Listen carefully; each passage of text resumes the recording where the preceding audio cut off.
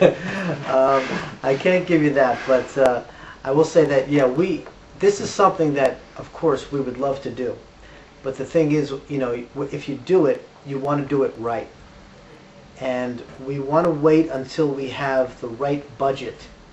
You know, when we have the budget to get the right orchestra and do it really nice, then I think it makes sense to do it. You know, so it might be something, you know, in the future. We've talked about this, of course. So you know, you never know what can happen. How did you have the idea to make a music video with real snakes? Well, we had a general idea of the video, and we did it in Serbia, and the guys over there, they had the idea to bring the snake in. Now, we did not know this when we went to do the video. We showed up, and this guy comes in with a snake. So, but it was a lot of fun, and I think it makes the video look pretty cool. I read in an interview that we should expect the band's first album to be re-recorded. So, although this project was at a standstill at the time, can you tell us if the idea has evolved? This was something we were talking about during, maybe after we did the Odyssey, we were talking about possibly doing this. But then we kind of forgot about it. We think that probably it wasn't the best idea because we think the songs that we're writing right now are much better. And to go back probably would not be the best thing to do.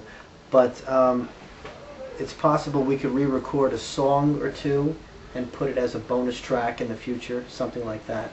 Actually, you did this. With Masquerade, right? Yes, with Masquerade we actually did do that, and it worked out well. But as far as doing the whole thing over, probably not. Okay. Do you have any news from Rod Tyler? Oh, well, Rod Tyler, he lives in New Jersey in the USA, just like us, and he occasionally, you know, one of the guys in the band sees him, you know, because he hangs out at a lot of the clubs that we might go to. And he's doing okay. I haven't seen him in a couple of years. But, you know, he used to come to hang out once in a while at some of these clubs and maybe jump on stage and do a song. He's a really cool guy, really nice guy. And, you know, we all wish him well. But as far as musically, I don't know if he's doing anything right now. Ah, okay. And have you thought about inviting him to play on stage with you for some special event? We haven't really talked about that because we feel that maybe not many fans would really, are that really familiar with the first album anyway. You know, maybe if it was like a special thing for like the fan club or something like that, it might be a better idea, but probably that won't happen. Some of your bandmates have made some side projects. Aren't you interested in doing it? Yeah, you know, I would love to do a side project.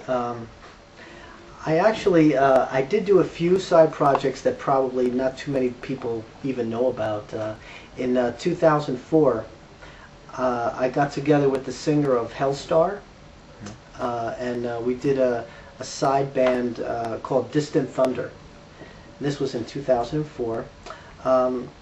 Actually, just before we left for the Dream Theater tour, I recorded bass for a new band that's going to be coming out on SPV called Operatica, and it's you know, just like a speed metal band with a girl singer. But as far as, you know, my own project, I am thinking about doing that, and hopefully maybe next year I can get that together. That would be fun. Okay, it's now time for an unusual question. So, what is the most shameful thing that you did while drunk? Well, you know, you're asking the wrong person because I don't drink. Oh, okay. But you don't? No, I don't. I do. Oh, beautiful. I could tell you maybe the most embarrassing thing that happens Why to not? me. I'm very claustrophobic. Okay, When in the buses we have little bunks that you sleep in, and they're so small. So occasionally, while I'm sleeping but almost awake, I start to think that I'm trapped. I think I'm trapped in a box, and I start screaming and yelling, and I throw myself out of the bunk, and all the other guys in the band are there pointing and laughing, But so that's pretty embarrassing. But that's the best I got for you. Okay. Last question. Do you have anything to say to those who won't see your show tonight because of the Lyon Manchester soccer game? Yeah, there's been so many times that we've played and there's been a football game.